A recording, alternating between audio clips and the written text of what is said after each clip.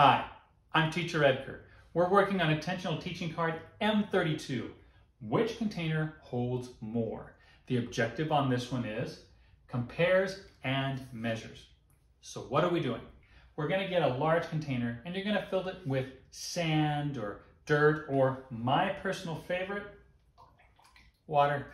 It's a lot of fun, but if you're going to use water, I recommend indoors. Get yourself a towel because I think there'll be some spilling.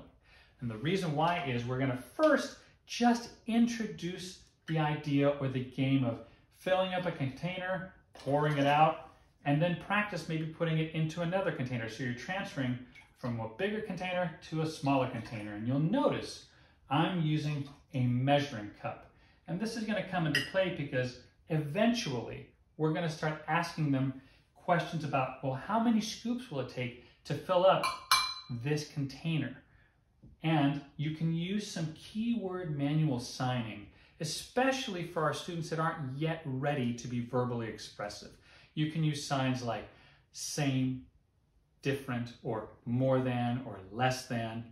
Any of those would be great phrases to use, and it'll give your children that are not yet ready to speak a way to communicate with you or answer your questions that you may ask them, like, which one is bigger? Or are they the same?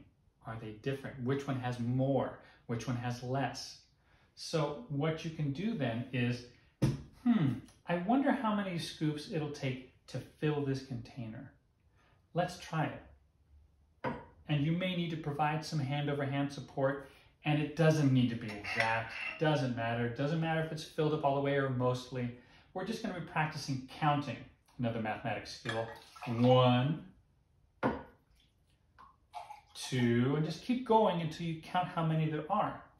And then you can start making predictions about, well, will it be the same or different if I use this smaller container or measuring cup? And just do the same thing. You might want to write the numbers down, put them next to each other, and then you can really talk about it and see the results and let your child also see the results. Really point it out to them, and I'm sure they're going to pick up on the difference. It's going to take longer to fill up with a smaller container than a bigger container. So you're working on, again, just practicing using this measuring cup and pouring it, filling it up, and pouring it out, and then transferring it to another container. That alone is a skill in and of itself, and it can take some time to practice. That could be the game all by itself. And then, if you get to it, you can start asking those questions of, well, how many scoops will it take? Let's count those scoops that we're putting in. You can sprinkle in those key words that we talked about earlier. You can look up some other words that you would like if you want to use manual signing for that. And that in and of itself, again, this is a really fulfilling game. It's a lot of fun. Kids love to play with water, with dirt, with sand. And again, if you don't want to use any of those, get something like marbles or any other small substance that you won't need a towel for.